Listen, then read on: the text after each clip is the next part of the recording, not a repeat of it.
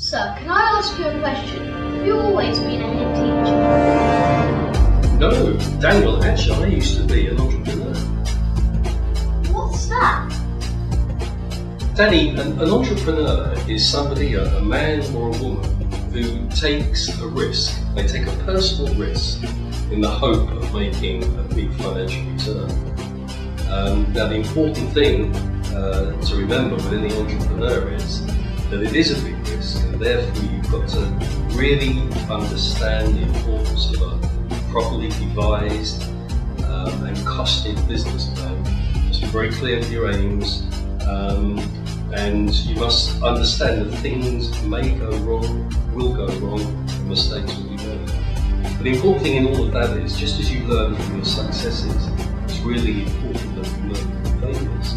And many entrepreneurs will claim that they probably learn more from their failures than they have from their successes. I could do that, but how should I start? I'm only in year 9. Well, Daniel, if you're really that interested, why don't you put yourself forward for election to Young Chamber? So Daniel, what is the Young Chamber? The Young Chamber is a student body in charge of setting up enterprise projects. Instead of the teachers planning the project for us, we decide what we want and need. But how will we do this on our own? We won't need to, as we get lots of support from the London Chamber of Commerce. The London Chamber of Commerce is a network of London businesses that support each other. We are really lucky that they have given us the benefit of their expertise. All students will automatically be members of the Young Chamber. All students will be able to benefit from the services and projects it develops. However, we will need to elect representative council to work on our behalf. Who will be on the representative council? If you show your interest by the deadline set, you will automatically be up for election.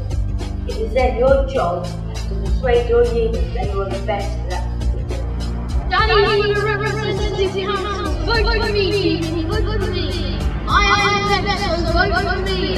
The candidates with the highest number of votes will then be interviewed before the final decision is made.